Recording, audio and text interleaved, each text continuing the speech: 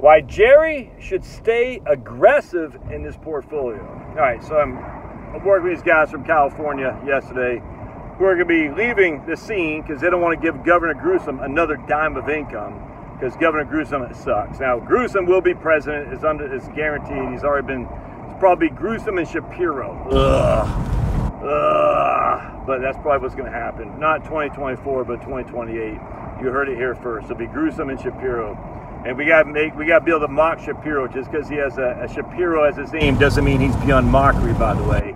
And anyone who says you're anti, you can all go pound sand. You got to be able to mock people. I don't care what religion, race, anything. They got to be able to be mocked. That's just a fact, Jack. Anyway, so that's going to be the Democratic Party, and it'll be interesting to see if Shapiro wants to be VP or not. And also be two white guys. And the Democrats can't have two white guys. We know that. But anyway. So my man Jerry, who's a race car driver, and his better half are fleeing California next year. And Jerry says, I got a portfolio that's being managed by a lady, and the lady seems like she's doing okay. I think the fees she's charged are too high, but that's okay. If Jerry's getting a good value out of it, I got no qualm with that. If you're getting good value for the fees you pay, that's okay.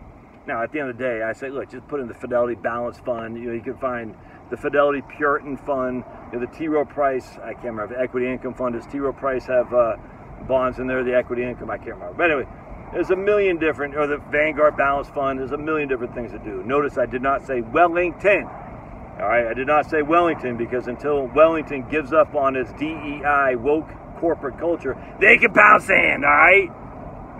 Freaking Mr. Morgan, I forgot his name, first name, Morgan, who founded Wellington's got to be spinning in his grave of what they've done to his franchise. Anyway, so going back to my man Jerry, the race car driver. All right, so Jerry says, should I be a little bit less aggressive? Because I think he's mid-60s, 67. I think his wife is 62, if memory serves. I said, no, you don't need to be. And here's why. Jerry's got two rental incomes, pushing off $5,500 a month total.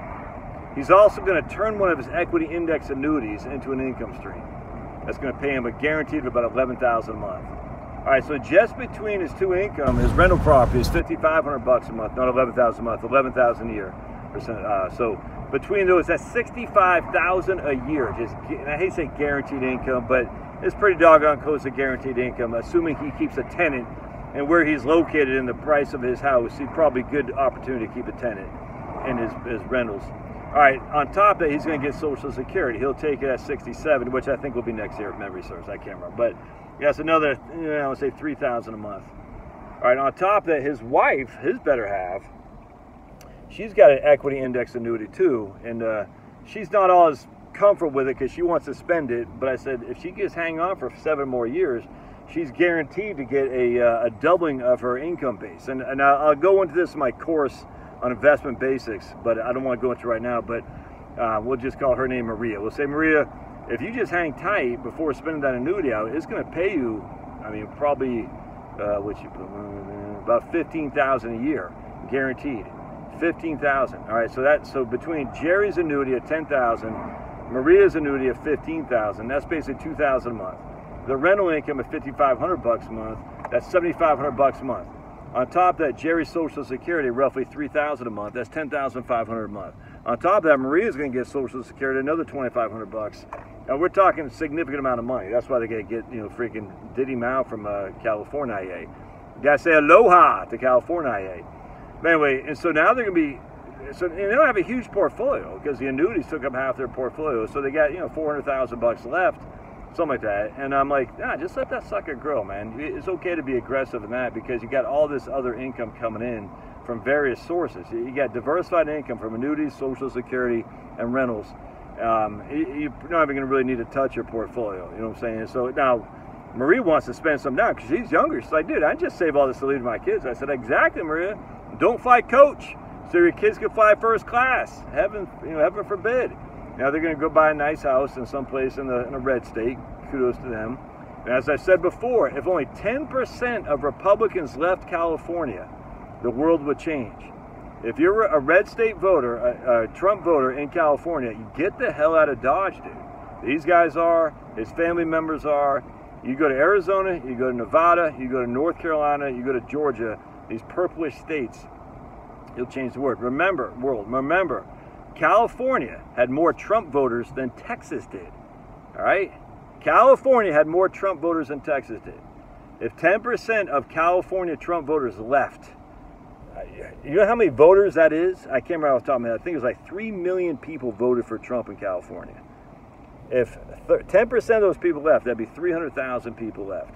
That would change everything in Arizona, Nevada, North Carolina, and Georgia. You see what I'm saying? Texas too, but why would you want to live in Texas? But anyway, that would change everything. So you have a duty, Trump voter in California, to get the hell out of Dodge and save the country, and it'll eventually save the world. That does not mean Trump is going to save the country. That does mean there'll be a battle. More so, the Democrats won't be as nuts as they are now, because they kind of got California locked in. Pennsylvania probably locked in. Michigan probably, because half-wit up there. But still, these big four: Nevada, Georgia, North Carolina, and Arizona, and maybe even New Hampshire. I know if you're in California, you're not going to want to go to New Hampshire. Too doggone cold. But still, maybe even New Hampshire. If the Republicans can secure those 5 states, because you did your due diligence as a loving American, you said, I'm going to save America. Save America. Save the clock tower. Anyway, just going back to Jerry. So Jerry doesn't need to be less aggressive on his portfolio. He's got cash. He's got tons of equity. He's got tons of income coming in. It's okay to be aggressive in that regard. All right. Love your thoughts. Don't forget, if you like what we do here, you can sign up for my email list. It'll be in the Doobie Duke. You can buy me a cup of coffee. It'll be in the Doobie Duke as well. Buy me a cup of decaf, please. I take decaf. And you can join my local channel as well. All that's in the Doobie Duke down below. We'll see you guys.